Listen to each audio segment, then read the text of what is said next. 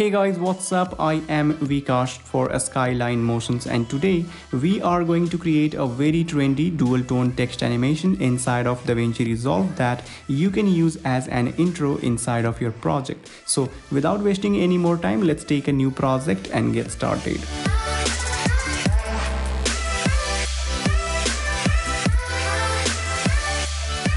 Alright, so here we are in DaVinci Resolve 16, and before we get started we have to do some basic setting. So click on this setting button and set the size of this project 1920 by 1080. Let's go with any frame rate. So in this case I'm using this 60 frame per second, and we have to set this playback frame rate equal to this timeline frame rate. So I'm going to set this value 60 and click on save. Now I'm going to design this motion graphics inside of this Fusion page. So we have to take a new Fusion composition to start this work. So just go to this media pool, right click on that, and here click on this new Fusion composition. So I'm going to call it Fusion and set the duration of this composition 5 seconds long, which is good enough for one text, and set this frame rate 60. Click on create and just drag this Fusion comp on this timeline and then go to your Fusion page. And here we have media out node. So just drag this media out to the side for now. And for this one, we have to import an image file. So just go to this media pool, right click on that, click on this import media. And in this case, I'm using this image that I have downloaded from unsplash.com, and I will provide a link in the description. So just go to the link and download this image if you want, and click on open. And just drag this image on this flow window and close this media pool and drag this image to the viewer and hit F2 on the keyboard to rename and call it image. Hit OK. And now we have to create an image controller node. So just select this image and click on this transform button to add a transform node, and this transform gonna be our controller. So hit F2 on the keyboard to rename and call it controller. Hit OK, and here we have to animate the size of this image. So just go to the end of this animation, right click on size, click on animate, and go back to very first frame of this animation at frame number 0, and here let's increase the size of this image. So I'm going to set this value something around 1.7, hit enter, and just drag this controller to the viewer. And now we have a nice animation, as you can see, but right now this animation is linear. So I'm going to make this animation smoother. So just go to this spline window, check this option controller, click on fit button, select these both keyframes, hit S on the keyboard to smooth, or you can also click on this smooth button. Set the CTI at very beginning of this animation at frame number 0, hold this handle and just create a nice smooth curve like this and close this spline window. And right now we have this image in portrait mode, so I'm going to fit this image according to the project setting. So hit Ctrl plus a space bar for search box, or you can also hit Shift and a space bar for search box and search for crop node. So this is our crop node, hit add button, and now connect the output of this controller with this crop node and drag this crop to the viewer and select this controller, and let's set this image in the center of this frame just like this. And for better result, just right click on this frame and turn on the guide. It will help you to find out the exact center. And now I'm going to convert this image into a black and white image. So just select this crop and click on this color corrector button to add a color corrector node. Just drag this color corrector to the viewer, hit F2 on the keyboard to rename and call it CC for color corrector. Hit OK and just go to this inspector window, and here we have saturation, which is the value of the color. So set this saturation value 0 and make it black and white, and here we have contrast. So let's set this contrast value something around 1.5, hit enter. All right, and after that we have to create a text node. So click on this T button to add a text node, place it over here, drag it to the viewer, and let's type anything that you want. and select your favorite font style. So in this case, I'm using this Gotham font style. And of course, you can choose any different font style that you want, and set the size of this text something around 0.6. We have to set this text in the center, so just set it like this. And now we have two output. The first one is looking like this and the second one is looking like this. And now I want to place this image inside of this text shape. So what we have to do, we have to take a new merge node. So click on this merge button and add a merge node, and here we have 2 points. So I'm going to use this text as a background and this output as a foreground. So connect this yellow background point with this text and green foreground point with this color corrector, and drag this merge one to the viewer.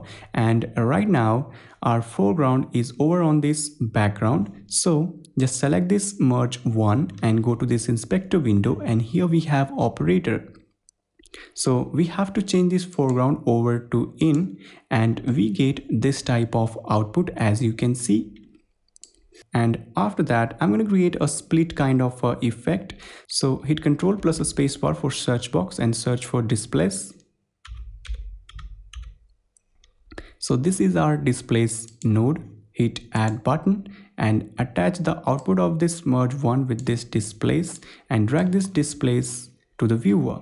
And as you can see, nothing is happening here because we need an alpha image for this effect. So for that we have to add this background node. Just drag this background to the viewer, make it pure white, and here we have to attach a rectangle mask with this. So select this background, click on this rectangle button to add a rectangle mask, and select this background, call it alpha.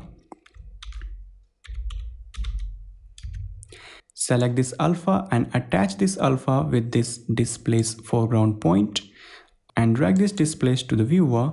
And after that, select this rectangle and just create rectangular shape just like this. All right, and after that select this displacement, and here we have to change this radial to X and Y, and here we have X reflection. So just go to very first frame of this animation, right click on X reflection, click on animate and go to on frame number 100 and just set this X reflection value something around 0.01. Go to on frame number 200 and let's set this value negative 0.01 and go to the end of this animation and again set this X reflection 0. And now we get this type of a split effect, and right now this is a linear animation. So let's make it smoother. Just go to spline window, hit F4 on the keyboard to full screen, click on this fit button, and this time uncheck this controller and check this displays one only. Click on fit again, select all the keyframes, click on a smooth button and just set this handle like this and close this spline window. All right, and after that I'm going to place this effect inside of a rectangular box. So we have to create a matte node. So for the matte node, just take a new background node, hit F2 on the keyboard, call it matte.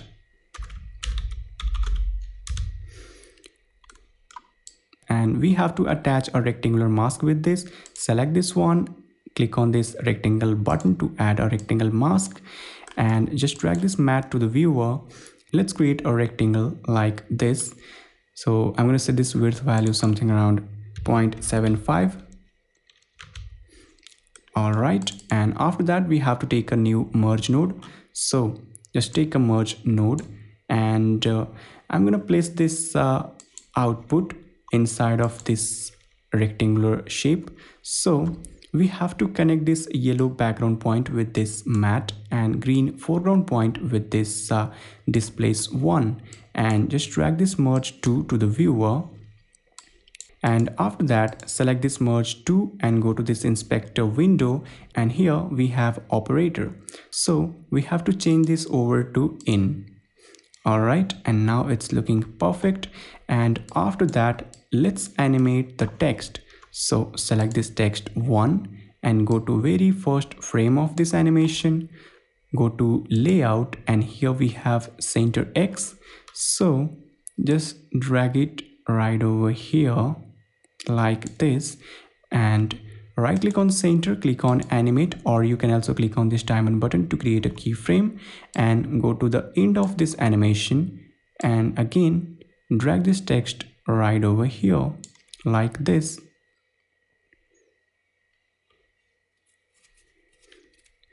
And now let's make this animation smoother. So go to spline window, hit F4 on the keyboard to full screen, and this time uncheck this displace, check this text 1 only, click on fit button, select these both keyframe, hit S to smooth, set the CTI right over here, and hold this handle and just create a nice smooth curve like this, and close this spline window. And now let's create our main text. So click on this text button to add a text node. Just drag this text to the viewer, and here we have to type same thing in capital letter, and select your favorite font style. So in this case I'm using Gotham, and just set the size of this text something around 0.1. And after that we have to animate this tracking. So just go to the end of this animation, right click on tracking, click on animate, and go to very first frame of this animation and set this tracking value something around 1.5. And we have to change the color of this text to pure black. And let's create a rectangular shape for this text. So we have to take a new background node, hit F2 on the keyboard to rename and call it BZ for background, and attach a rectangle mask with this. So select this background, click on this rectangle button to add a rectangular mask, place it like this, and drag this background to the viewer and select this background node, make it pure white. And after that we have to attach this background with this text. So we have to take a new merge node and connect this yellow background point with this background and green foreground point with this text 2, and drag this merge 3 to the viewer and select this rectangle 3, and let's create a rectangular shape just like this. So I'm going to set this height value something around 0.15. Alright, and after that we have to set this text in the center of this rectangular shape. So select this text, hit Ctrl and scroll up to zoom in, and just set it in center. And after that we have to animate the rectangular shape also. So select this rectangle 3, go to the end of this animation, and here we have width. So I'm going to set this width value 0.45, and right click on width, click on animate, or you can also click on this diamond button, go to very first frame of this animation and set the width value 1, click on fit. And as you can see we have this type of animation, but right now this is a linear animation, so let's make it smoother.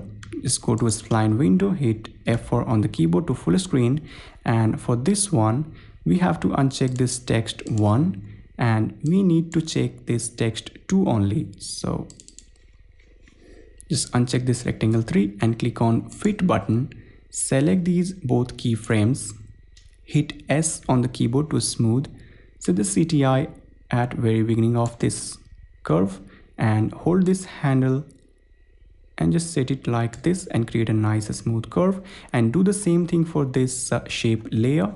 So uncheck this text 2, check this rectangle 3, click on fit button, select these both keyframes, hit S on the keyboard to smooth and hold this handle and just create a nice smooth curve like this and close this spline window. Alright. And after that we have to merge both the output. So let's take a new merge node and connect this yellow point with this, green point with this, and drag this merge 4 to the viewer. And finally, we have to attach a white background with this.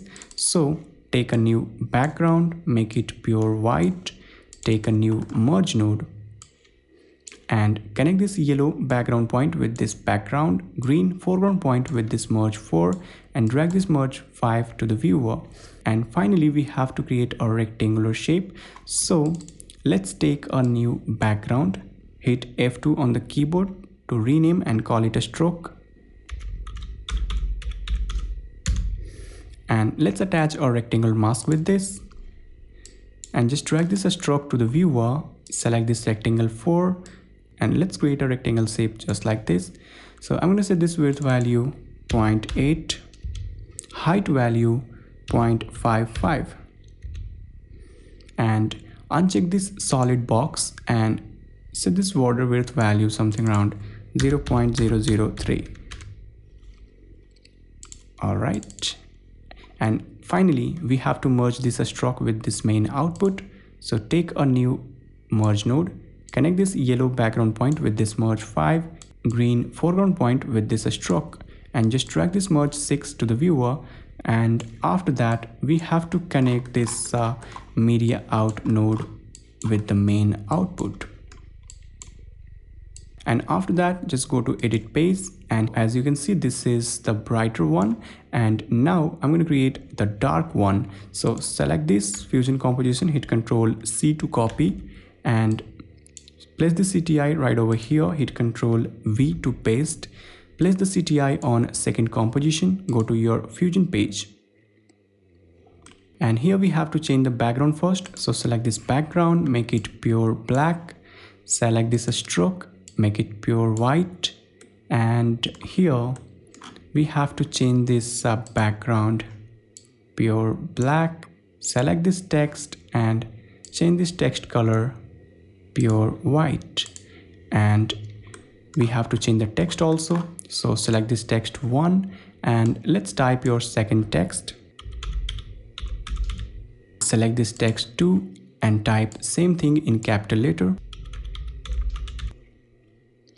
And we have to adjust the position of this text. So select this text 1, go to very first frame of this animation where we have created a keyframe, and let's drag this right over here. Go to the end of this animation where we have created another keyframe and just drag it like this. Just go to edit page, and here our text animation is ready for render. And let's have a look.